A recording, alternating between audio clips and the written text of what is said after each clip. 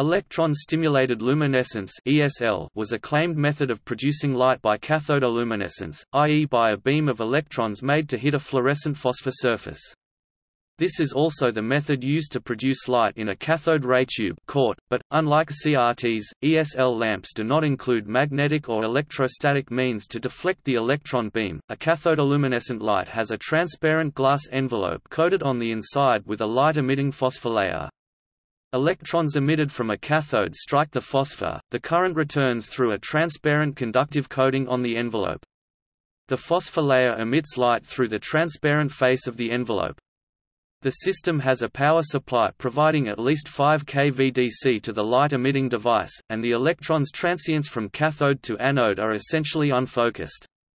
Additional circuits allow triac-type dimmers to control the light level. Lights produced so far have a color rendering index of 90. The energy consumption can be 70% less than that of a standard incandescent light bulb.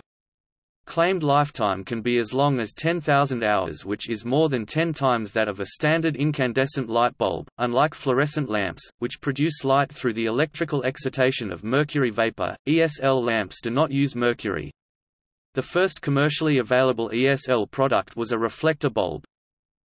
Drawbacks include high weight, a slightly larger than normal base and, as with compact fluorescent lamps, when switched on, a slight delay before illumination begins and a static charge which attracts dust to the bulb face.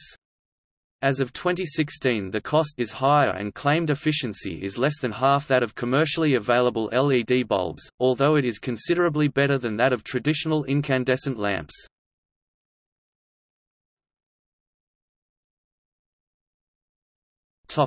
History.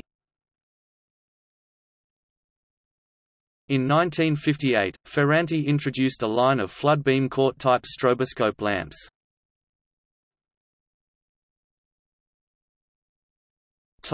See also: CRT projector, Nemo tube, electroluminescence, electroluminescent display (ELD), fluorescence, fluorescent lamp.